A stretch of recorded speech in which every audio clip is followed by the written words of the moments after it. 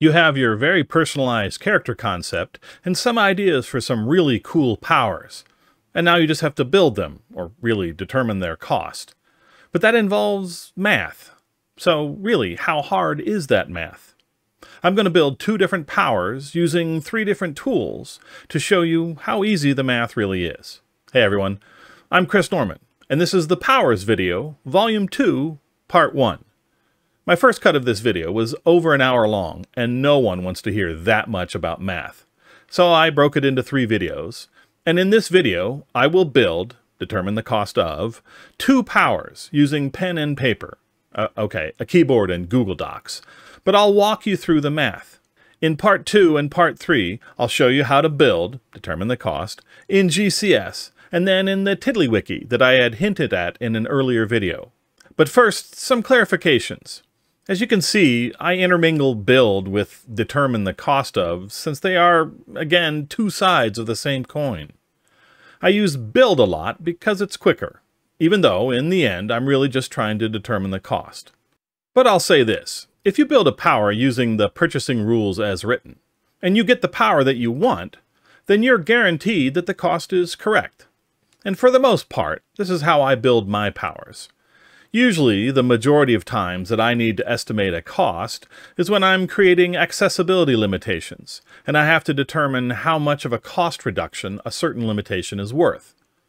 Also, the word modifiers. In the context of building a power, modifiers means both enhancements and limitations.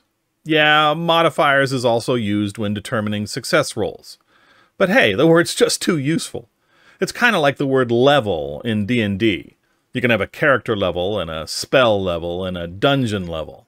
Well, GURPS has success modifiers and power modifiers. What can you do? And finally, min-max. In the context of role-playing games, min-maxing usually means a character-building strategy of maximizing a specific desirable ability or skill or other power of a character, and minimizing everything else.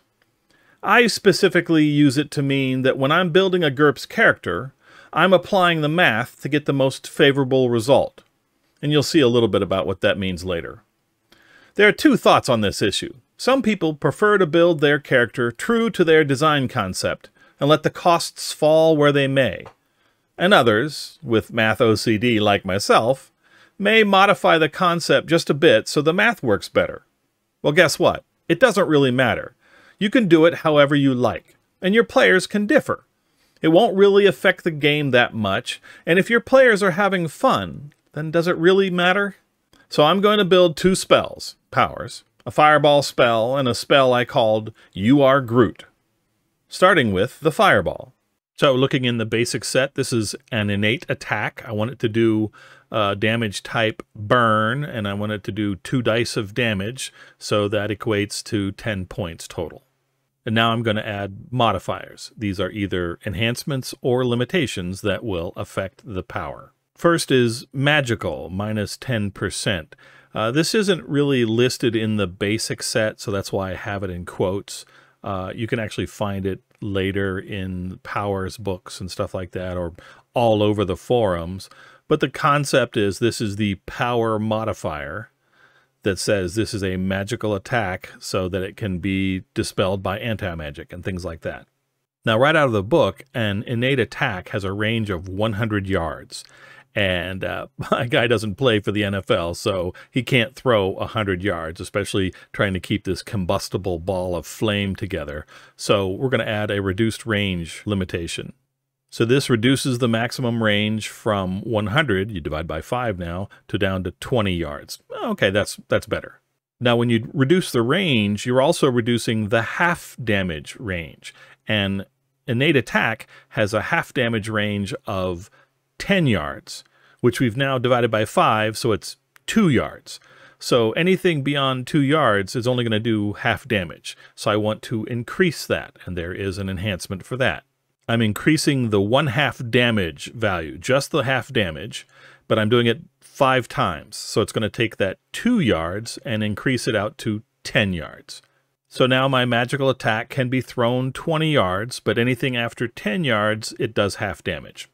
Now I want this to explode in an area, but the explosion rules, you know, damage tapers off as you get away from the center of the explosion, and honestly, that's more work than I want to have to deal with while we're playing. So I'm going to sort of simulate that with area effect. And I'm just going to say, yes, this area effect, this 3-yard radius, so to speak, is just going to experience all of this damage. Now, if you notice, the area effect is 3 yards. If you look in the basic set, it doesn't have a 3-yard rating. But again, P.K. Levine has a post on the Steve Jackson forums where he goes through and describes, well, here's the intervening levels. And so I want to do the 3 yards radius. Now, why does it say 5 hex diameter? Well, that's because if you're playing theater of the mind and you're standing at a point, the area effect is 3 yards around you, okay? But if you're playing on a hex map, you don't have a point. You're standing on a hex. And so the radius counts the hex you're in. So it's actually only 5 hexes across, which is fine. It's just, you need to know that. It's basically 2 times the radius minus 1. Now I'm going to throw cost fatigue in there because I think all magical spells and things need to have some cost to them. Otherwise, the magician can just cast them all day long with no repercussions. And I really like using fatigue as another value that you have to manage besides hit points, your fatigue points. It's actually affecting us in our current game. Just last night, we completed a rather serious combat against a bunch of dragon folk and a wyvern, and we made it to the center of town with no injuries. Well, I'm sorry, no deaths. We were all injured and all very tired. And they came out and said, hey, somebody's breaking over the wall just over here. You need to go over there. And we're like, hey, can we sleep for a couple of hours? We are all exhausted. I think we're down to 4 and 5 fatigue points, 1 or 2 more points, and we will be reeling. And they're like, no, it's breaking over the wall. So it's a very interesting thing where we're having to manage our hit points and our fatigue points. So making the magical spells cost a fatigue point balances that out, I think. Now for this spell, and actually for these spells, what I like to do is I still want it to be based on the IQ of the caster. So you're, remembering the words correctly or whatnot. And so I have it require an IQ roll. And then 2 sort of well-known accessibility limitations. If you're casting a spell and you need to softly speak some word, then that's a minus 5%. If you've got to loudly proclaim lots of words, it's minus 10%. And then the same thing, if it's like a one-handed small gesture, it's minus 5%. But if you have to use both hands and large gestures, it's minus 10%. That also means if you're gagged or in a cone of silence, you can't speak the word. Or if your hands are bound, then you can't make the gesture, so you can't cast the spell. Okay, so how do we do the math? Well, what you do is you take all the percentages and you add them and subtract them together to get a total modifier at the bottom. And so basically it's just simple math. It's minus 10, minus 20, plus 10, plus 75. Well, that's what the calculator's for. So minus 10, minus 20, plus 10, plus 75, minus 10, minus 10, minus 5, minus 5, enter. So that's plus 25. Note this number can go to, it's unlimited in the positive direction, but in the negative direction, you cannot go below minus 80. Okay, how is that math used? Well, you take the starting points, the 10 points, and you're going to multiply it by 100% plus whatever modifier you got, 25%. And of course, that's the same thing as multiplying by 1 plus 0.25. So 10 times 1.25 is 12.5. But you always round up. You can't have fractional point values. So this becomes 13 points. So I usually mark that like this. So this spell, Fireball, does 2D burning damage with all these enhancements and limitations, and it costs 13 points.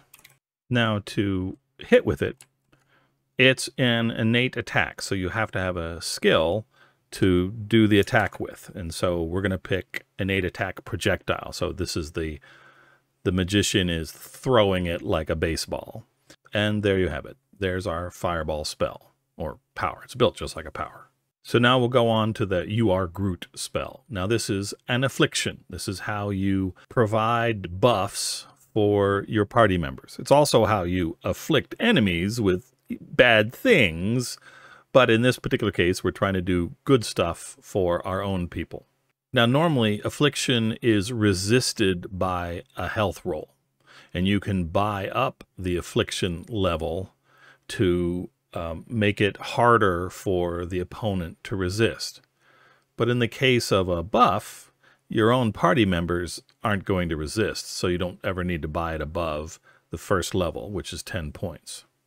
Now, one of the things you can do with an affliction is you can grant an advantage or a disadvantage to another player or NPC, and that's what we want to do here, is we want to grant an advantage to our other players. Well, that means we have to build that advantage. So I'm going to create another advantage called Groot Skin, which is just damage resistance 2. So it gives them an additional 2 points of armor, and it costs 10 points for that. By default, damage resistance is like exterior armor, but the advantage has listed its own limitation called tough skin, where it's basically just your skin that's getting harder and stopping some damage. Now, this advantage is magical, which means if I cast it on somebody or they've got it and somehow they get hit by some anti-magic thing, well, then it stops working. And then I wanted to add a nuisance effect, which is sort of like an accessibility limitation. It's basically something bad that happens to the person that's getting this advantage. And what's happening is it's turning them grotesquely ugly, such that they get -2 to any reaction roll to anybody around them. And probably a fright check to small children. I mean, who knows? I'll probably be pretty mean with it. Now, following the same math that I did above, we total up all the limitations. It's -60%. So that becomes 100% plus a -60%, which becomes 1 minus 0.6. So you get 0.4. So the final cost for this particular advantage is 4 points. And that 4 points is relevant because when you're granting an affliction, the advantage that you're granting determines the enhancement cost. So it's plus 10% for every character point of the advantage that you're granting. So the advantage is 4 points that I'm granting. So the advantage is a plus 40%. And of course, it's magical, so it could be dispelled. And an interesting enhancement that I found in Power-Ups 4, and actually it was Enraged Eggplant that showed it to me. Now, normally an affliction is a resistance roll against health. So the target would roll their health, and by whatever number they fail is how long they're afflicted. But the fixed duration enhancement is made for afflictions that are positive in nature. And so instead of determining how long the affliction lasts by how much the person resists, it just sets it to a set 3 minutes. You just get 3 minutes of duration, which in GURPS combat, that's 180 rounds of combat. So it lasts pretty long for combat, but doesn't really last long for the adventure because you walk down the street and you've just used up 3 minutes. So we'll add the enhancement, increased duration times 10 for plus 40%. So that'll bring a total up to 30 minutes. So that's not too bad. Now, affliction is actually a ranged attack, but I don't want to do that. I want to, say, go up to somebody and touch them, that then I can cast the spell. So we can convert any ranged attack to a melee attack. This is reach 1, so basically anybody in the hex next to me, I can touch them. And then I'm going to add the other kind of standard spell enhancements that I always add. So again, we'll add up the modifiers. So that's plus 15%. And again, following the math, 10 times 1.15, 11.5. So again, we have to round up. That becomes 12 character points. So that's the math. Probably the hardest math you'll normally use in GURPS. And see, it wasn't that hard. But even still, there are tools that will do this work for you. And in the next 2 videos, I'll build these same powers again using those tools. If these videos have been helpful, please like and subscribe. And if you have any questions, leave them in the comments. I will answer them. And as always, thank you for watching.